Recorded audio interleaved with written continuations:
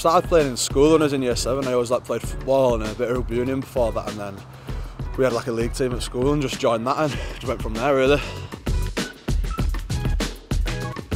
I don't really know. I'm at uni at the minute studying environmental science, so I like to think I'd be doing something to do with that, but don't really know yet. Could have ended up doing anything.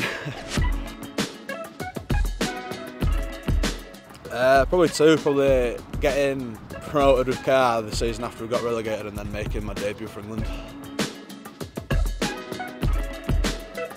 Nick Scruton, 100%. Legend. Just again, when we got relegated, he was one of the fellas that came, and just everything about him, just class player, class bloke, one of the best. Yeah, a bit of a Leeds United fan.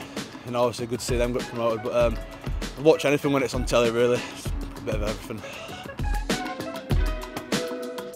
I just want to go travelling as much as I can. I was supposed to go Sri Lanka with one of my mates back in last year, but obviously COVID knocked that up, so obviously just as soon as I can, just try and see as many places as I can.